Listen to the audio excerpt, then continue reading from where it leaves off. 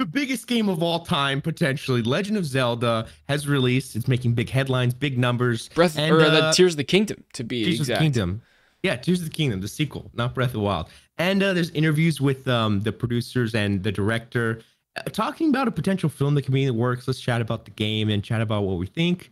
Some details here, a little quote, a little question here. What we got, Vince? Yeah, so series producer E.G. Onuma is interested in seeing a Zelda movie happen. Quote, for sure. But it's not just me being interested in something that makes things happen. Unfortunately, Polygon, this is from Polygon, sat down with longtime Zelda producer and game director Hidemaru Fubiyashi to discuss the big swings that they took in the massive sequel of the game. But there was another question asked during this interview.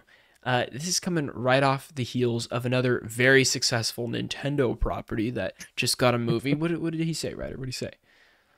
So they asked him, just to ask you another question. Does the recent success of the Mario film have you excited for the prospect of a Zelda adaptation? Now, Aonuma, which is the producer, says, I have to say I am interested for sure, but it's not just me being interested in something that makes things happen, unfortunately. And then how do you pronounce his name? Fujibayashi. Fujibayashi says, maybe the voice of the fans is what's important here. So, Let me there tell you you. have it. Let me tell you. Let me put some numbers out got there it. for you right now. The Mario movie has already crossed $1 billion, right? Crossed $1 billion, a huge milestone. Not a lot of films ever cross that threshold, right? If we're talking games are crossing that threshold a lot more than movies because they're more expensive. The ticket, to entry. True. Tears of the Kingdom, first day, sold 30 million copies, right? So which is like something around $2 billion-ish, right? So we're talking a lot of money from the games. Also, Zelda is a property that is not as big as Mario. I think Mario is probably one of the biggest properties, and it's very easily recognizable. History, right, yeah. Zelda's probably less on that scale. But if Nintendo was to produce a Zelda movie, I would expect it to do almost as good as the Mario movie. It would do extremely well. I don't know if Illumination, like this company, the studio, is like the right choice for that, I guess. I kind of hope they would do it with a different studio, with a different take on animation style and stuff, to make it look visually different than Mario. But it could be really cool, And then we're getting... Absolutely. I mean, I'll tell you the dream. It's this little cinematic universe of you got the Zelda, you got the Mario, and then, Smash Bros. Will be the end goal.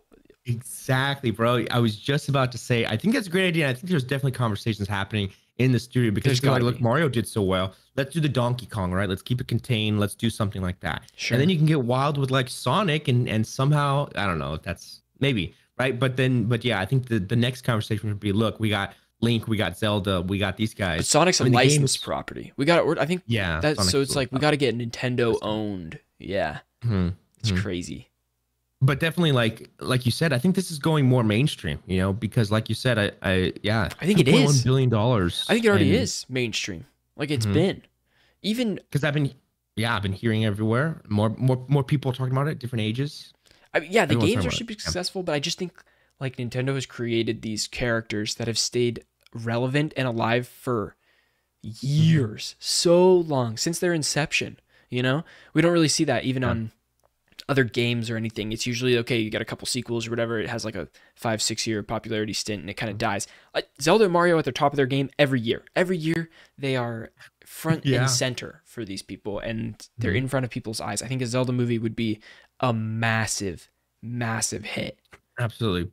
I'm right there with you. Ladies and gents, let us know. Are you playing the game? Would you want a film of this? Because Mario seems to do well. I think we'll show up for this film. What's the story? I think here's what's going to happen in the Zelda movie. I'll tell you right now.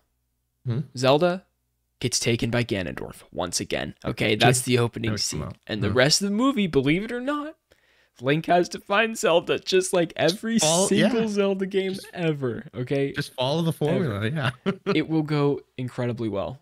So, if you want to know more about the Zelda movie and other movie news, you can check out our podcast, Strictly Casual Freeze Frame. It's a little yellow box. You can type that on all the audio platforms, and you can go there. This is episode 111, where we also talk about Superman casting and Disney Plus content loss and all that good stuff. So thank you guys so much for watching, and we'll see you on the next one. Peace out.